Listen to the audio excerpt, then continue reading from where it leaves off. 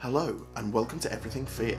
Today we're going to be looking at my personal top 10 favourite found footage horror movies of all time.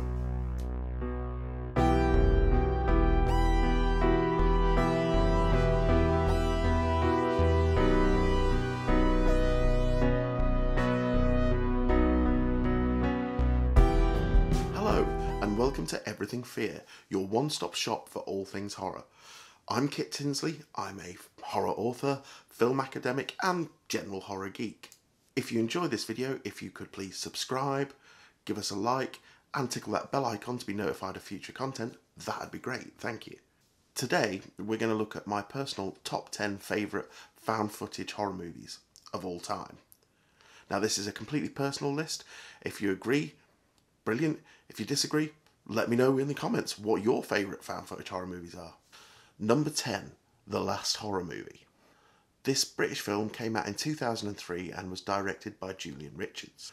This is an interesting found footage horror movie where the basic premise is that you start watching what appears to be a cheesy unknown slasher movie called The Last Horror Movie. A couple of minutes in and the tape abruptly stops and we suddenly see a man filming himself talking to the screen. This man is Max. Now, Max is a serial killer who uses this tape to select his next victim.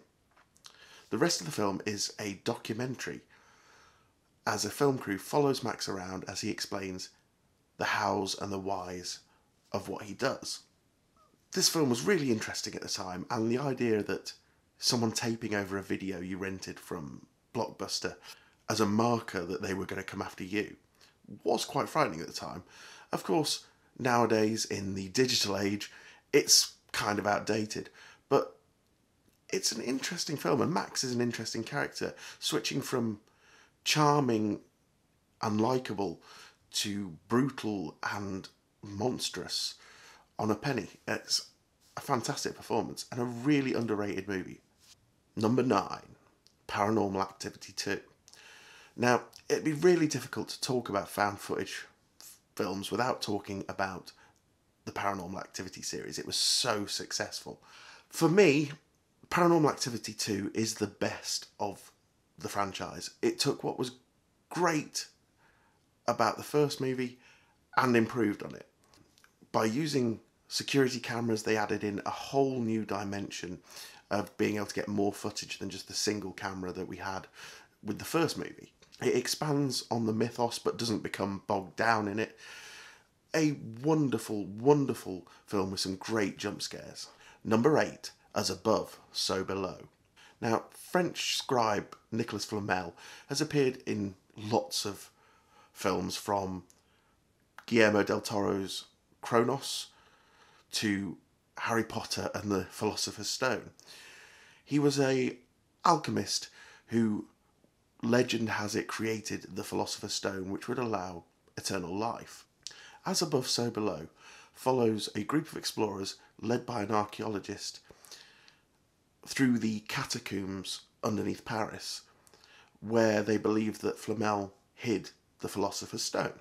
The setting of the Paris catacombs is creepy enough, bearing in mind there are 6 to 7 million dead bodies down there.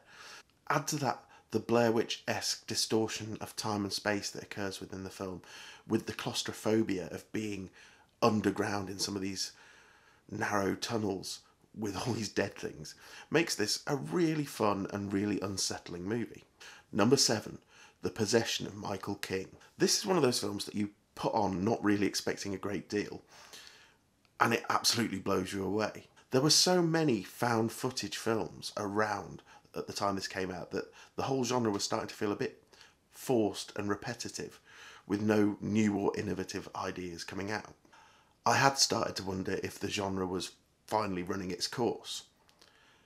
Then I saw this. The titular Michael King is a filmmaker whose wife dies tragically, and he decides to make a film to prove that the supernatural doesn't exist. He's such an atheist that he wants to prove that all these people are just charlatans.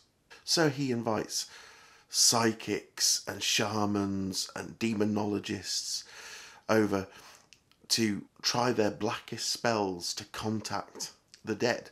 And of course, none of it's true. Of course, this being a horror movie, something does work. And soon, Michael finds himself at the centre of an attack by a really black demonic force. This film is wonderfully acted and has a lot of really good humour in it early on before becoming really tense and disturbing towards the end. If nothing else from this list, go and watch The Possession of Michael King. It is a great film. Number 6, The Borderlands. This movie is also known as Final Prayer and is amazing. The film centres on a group of investigators from the Vatican who have been sent to disprove strange occurrences happening in a small church in the English countryside. The film works well as all the investigators are wearing body cams that constantly record what is happening. This gets rid of that whole, why are you still filming this? Why haven't you put the camera down? Sort of thought process that goes on when watching a found footage movie. Because really, in real life, who would keep filming in some of these circumstances? The strange occurrences in the church move from miraculous to supernatural through pagan belief systems into something Lovecraftian at the end. Well acted and genuinely creepy. This is an amazing film that should be much better known than it is. Number 5, VHS. Now, I'm a sucker for portmanteau, or anthology as is the new way of saying it, horror movies. From the old 70s Amicus stuff like The House That Dripped Blood, through to more recent things like the Mortuary Collection on Shudder and the new Creepshow series. So I was a big fan of this movie when it came out. A found footage portmanteau movie with segments by some of the greatest up-and-coming directors in the genre, like Ty West, Adam Wingard, David Bruckner. They all had segments in this film. This format works really well for found footage as well. The shortness of each segment kind of stops you from doing that whole why are they still filming thing that we were talking about with the last film. So this is a really good film. Some segments are better than others, but on the whole, wonderful, wonderful. Number 4, The Taking of Deborah Logan. This film centres on a film crew who are filming a woman's struggle with Alzheimer's. She's agreed to let them film her descent. But as her behaviour becomes more bizarre and more unsettling, it starts to become clear that as she is leaving her mind, something else is entering into it. This is a wonderful film that shows the heartbreaking and often quite terrifying nature of dementia and Alzheimer's, and turns it into a really scary horror movie.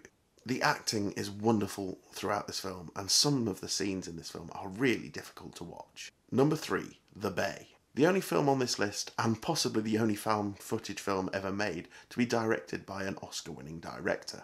Barry Levinson had won the Oscar for Rain Man. The Bay is an environmental horror movie with a town suffering because of parasites in their water supply due to pollution.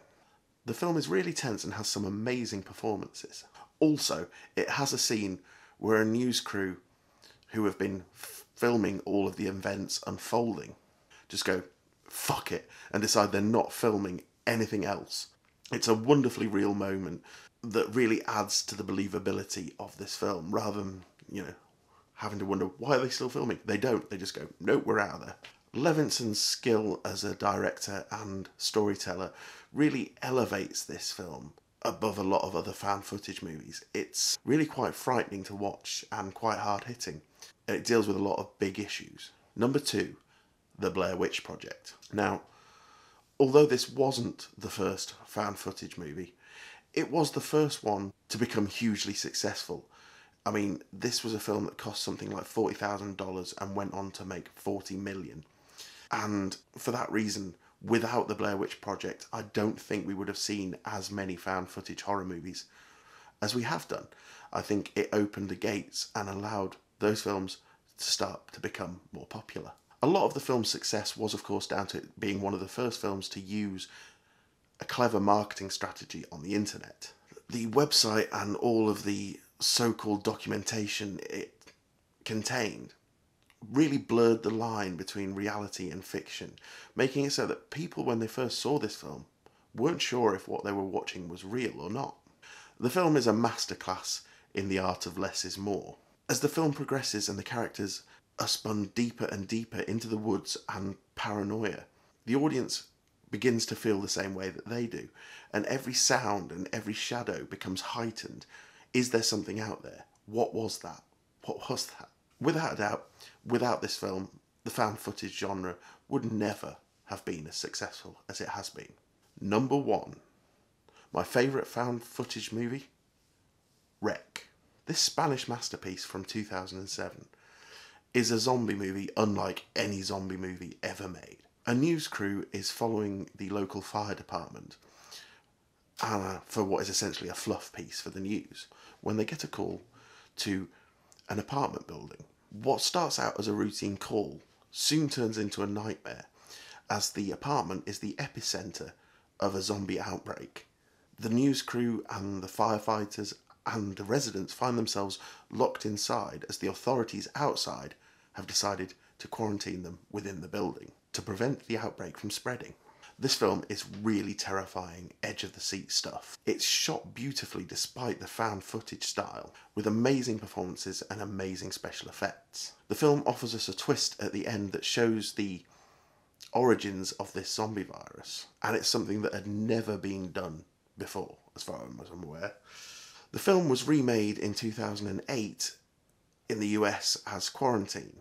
That film follows the original quite closely, except for the fact that it takes away the twist ending, which kind of makes it not stand out as a zombie film because it takes away what made this zombie outbreak special. And for some reason it also lacks the style and shock factor of the original. If you've never seen Wreck, please go and see Wreck rather than watching Quarantine. So there we have it. That was my list of my top 10 favourite found footage horror movies. If you agree or disagree, let me know in the comments, let me know your favourites. And until next time, stay scared.